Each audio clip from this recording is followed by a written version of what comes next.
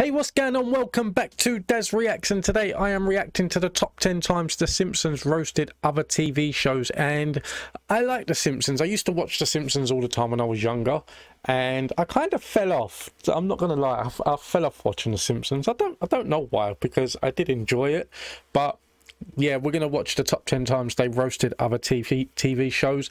And credit to Watch Mojo for this video. I will put a link to the original down in the description below and a link to their channel. Go and check them out. Don't forget to hit that like and subscribe button for this channel. I will be uploading daily and I take requests. So if there's anything that you want me to do, just let me know down below. Let's get into this. I'm hoping it's funny. I supercharged my riding mower!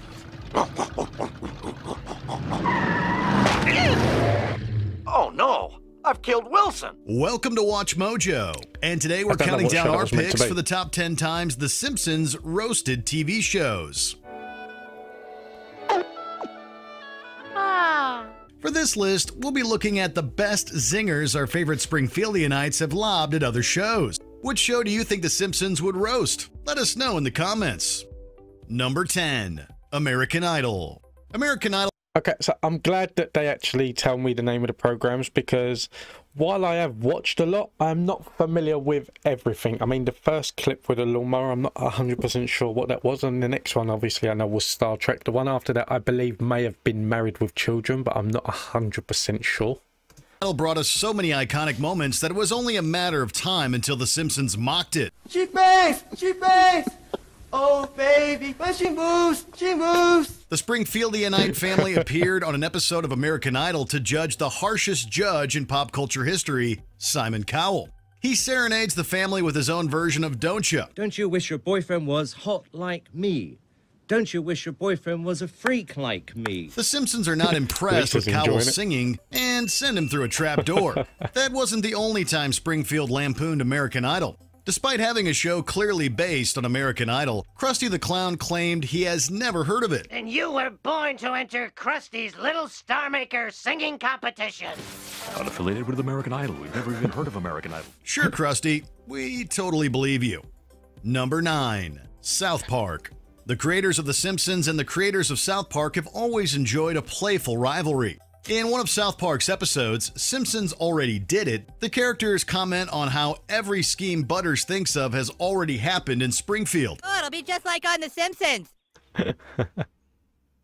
Huh? They did that on The Simpsons. I think it was the Mr. Burns character. He tried to block Springfield from the sun. On The Simpsons side, Bart and Milhouse watch a spoof of South Park, which Marge is less than thrilled about.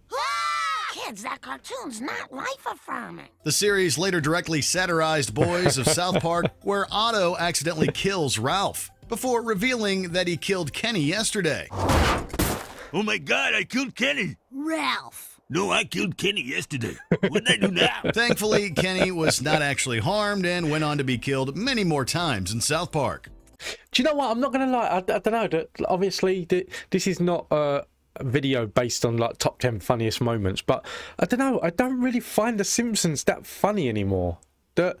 The odd part here and there that you get a laugh at. I've been reacting to a lot of South Park recently, and there's been videos that have had tears coming out of my eyes, and Cartman has been doing so much stuff since the last time I watched it, and it's just been hilarious. But for some reason, The Simpsons, I don't know, I used to find it so funny. It used to be hilarious, but now it just don't hit the same anymore, and I don't know why. Number 8, Behind the Music. In this fan-favorite episode, Behind the Laughter parodied the infamous VH1 docuseries. For a time, they were the biggest band in the world. They were as big as Madonna and Bruce Springsteen and Michael Jackson. Following the same beats as a Behind the Music episode, we learned the rise, fall, and eventual rise again of The Simpsons. It was an evening none of them would ever forget. Or would they? No. Some of the best jabs include actual Behind the Music narrator Jim Forbes' commentary and many of the scandals the family was involved in. Bart was arrested for assaulting flight attendants, Lisa was fed anti-growth hormones, and Homer became addicted to painkillers. Somehow, Homer became addicted to painkillers. That doesn't surprise me. It was the only way he could perform the bone-cracking physical comedy that made him a star. It's a clever take on the series. And the best part is the implication that other cartoon characters are also featured on Behind the Laughter. Number 7. Pokemon. These little pocket monsters are still outrageously popular, but that hasn't come without a bit of controversy. The Simpsons mocked the Pokemon Go craze when Springfield citizens couldn't stop playing Pokemon Get. I'm playing Pokemon Get, see? That's a... I've never ever watched Pokemon. I've never watched Pokemon. I've never played any of their games, and this Pokemon Go craze, it was incredible. And like even down to people like long distance driving, they'd come on a journey just to see if they can catch more Pokemon or whatever. It's a craze that like it went big, and I think still to now, I think people are still looking for the Pokemon Go now, and this craze was a few years back. Wild Rotata. That has got to be the stupidest game I've ever heard of. Oh, yeah, you're right. It's really a kid's game. And it's silly for me to... Quiet, I'm playing it. The first time The Simpsons satirized Pikachu and his friends was when they visited Tokyo. While watching a show called Battling Seizure Robots, the characters actually experienced seizures. This was a reference to an unfortunate real-life incident where multiple Japanese children had a seizure while watching an episode of Pokemon. Japan didn't take too kindly to this satire, but they were much more incensed by the scene where Homer threw the Emperor of Japan into a bin of sumo wrestling undergarments. I am the Emperor. Yeah, and I'm Clobbersaurus. The episode is still never aired in Japan. I'm not Number surprised. 6, Married with Children. I got it right. When Married with with Children first aired, it was considered downright raunchy. Lulu, one for the road.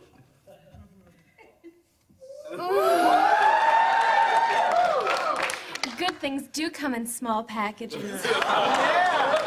Well, then you should have him turn around. The series had multiple controversies, which of course The Simpsons had to poke fun at. When NASA is trying to determine how to get more Americans interested in space again, they watch a short bit of Married with Children. In this bit, Al Bundy flushes a toilet, literally bringing to life the phrase toilet humor. Al, let's have sex. No pig.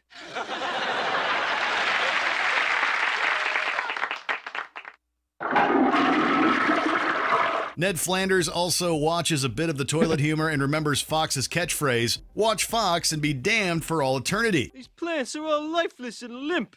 Maybe they'd feel more at home in the bedroom, Al.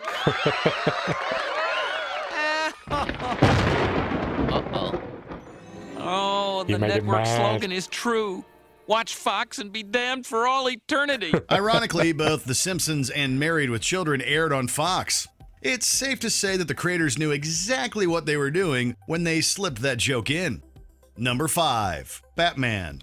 Over the years, The Simpsons have poked a bit of fun at the 1960s Batman series. However, it wasn't until season 14 that the show made a spoof of Batman. Bart and Milhouse watch an old episode where Krusty the Clown plays a villain named Clownface, who shares a few traits with the Joker. Well, if it isn't Batmensch and the Goy Wonder. Sweet Valley High! Krusty played a Batman villain? Clownface even has a few clown sidekicks, just like the Joker. Filled with absurd catchphrases, traps, and of course, Batman's utility belt, the parody packs the right zow. The best bit may be Batman's carousel reversal spray, which he uses to save the day. How did you ever escape? Fortunately, I always carry my carousel reversal spray. I miss Adam West. What don't you I miss him have in that Family belt? Guy. Patience for harlequin hoodlums like yourself. Number 4, Law and Order. There is a joke that if you're an actor in New York, you've probably been on an episode of Law and Order. Okay, this whole thing is ridiculous. The series has spawned multiple spin-offs and a recent reboot, many of which have had crossover episodes. The Simpsons couldn't help but joke that with so many spin-offs, Law and Order would start airing a version called Law and Order Elevator Inspectors Unit. Let's watch some quality scripted television. Law and Order. Elevator Inspectors Unit. Homer groans as the series follows the same music, beats, and oh-so-serious dialogue. One detective comments that they will puke over an elevator light that's gone out. Here's the thing, Inspector. The button for 5 doesn't light up. I think I'm gonna be sick. Oh, that's it. TV was the one good thing in my life, and now I can't enjoy it anymore. It's a clever take on the ultimate formulaic series. Number 3, The X-Files. Technically a crossover episode, the creator of X-Files considered it... When I was younger, the X-Files was a big thing, that like it was a big series and everyone watched it. And I used to go to school and everyone used to did you watch the X-Files last night, and did you watch it, blah blah blah. No, never watched it, never seen it, never watched an episode of it. I've seen the Mulder and Scully jokes and everything from it, but never actually sat down and watched an episode of the X-Files. An honor to be satirized by The Simpsons. Hello, can I help you? Agents Mulder and Scully, FBI. The episode was actually one of the longest to complete, and showrunners worried that audiences wouldn't find it funny. This is a simple lie detector. I'll ask you a few yes or no questions, and you just answer truthfully. Do you understand? Yes. Multiple details pay homage to the original X-Files, including the design of Mulder and Scully's office. Even though Mulder and Scully are trying to determine whether or not Homer actually saw an alien, there are references to some of the actual cases they solved. Neither Mulder nor Scully are particularly thrilled about this case, and they leave before it's even solved. This is the worst assignment we've ever had. Worse than the time we were attacked by the flesh-eating virus? Yes. Oh, he bit me with my own teeth! No, this is much more irritating. I've seen enough, Mulder. Let's go. Yeah, okay. Number 2. Star Trek, the original series. The Simpsons takes great delight in taking jabs at Star Trek. I have here the only working phaser ever built. It was fired only once to keep William Shatner from making another album. Some of the stars of the series have even guest starred as themselves. Leonard Nimoy rode the Springfield monorail, much to the discomfort of other Springfieldianites. A solar eclipse. The cosmic ballet goes on. Does anyone want to switch seats? In one of the best gags, Bart and Lisa watch a trailer for Star Trek 12. So Very Tired. Star Trek 12. So Very Tired. See the original cast in their greatest adventure. The elderly crew have very little fight left in them, as Captain Kirk complains that his hernia is acting up and is frustrated when told the Klingons are up to no good. Yet again. Captain, Klingons off the starboard bow. Again with the Klingons. Mr. Scott, give me full power. It's no good, Captain. I cannot reach the control panel. Before we continue, be sure to subscribe to our channel and ring the bell to get notified about our latest videos. Make sure to go check them out. You have the option to be notified for occasional videos channel. or all of them. If you're on your phone, make sure you go into your settings and switch on notifications. Not just theirs, and I'm not just talking over theirs, but like subscribe to my Number channel as well, 1, because I'm trying to Tom build and it. Jerry. This is the big one. This is the one I was thinking that, like, and I don't know why I put closed caption on. This is the one that I was thinking because Itchy and Scratchy has always, to me, been. It's not a roast. It's basically a rip-off of Tom and Jerry. I love Tom and Jerry. Tom and Jerry is the only thing that I can sit and watch where there's no talking apart from Thomas. It's the only thing that I can sit and watch that's got no talking that I find hilarious. One of the only things. There's probably more, but that's one of the only things. It is windy as hell today. I don't know what the hell is going on. It is so windy. A cartoon within a cartoon, Matt Groening created the Itchy and Scratchy Show, a clear parody of Tom and Jerry.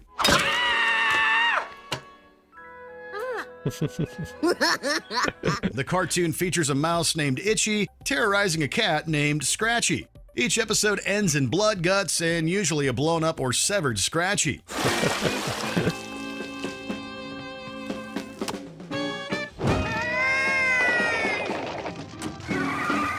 Hey, my threads, baby! While the characters are used to poke fun at the ultra-cartoon violence present in Tom and Jerry, they have also been used to make fun of The Simpsons themselves. In the Itchy and Scratchy and Poochie show, the creators add a new character. Poochie is not well received by Springfieldianites, but the episode is a hilarious take on TV shows Jumping the Shark. Always recycle. To the extreme! Busted! Ah, that stunk. Well, what did everybody think? Did you enjoy this video? Do you know what? I'm not going to lie. Like I said, honestly, it's the case that with The Simpsons that I outgrew it. And it's something that, like, to now I'm thinking, I've got Disney Plus and it's got every episode on, and not once have I thought to myself, do you know what, I'm gonna go and watch The Simpsons because it's on Disney Plus. So yeah, I hope you enjoyed this. If you did, please don't forget to hit that like and subscribe button. I will be uploading daily, so I will see you in the next one.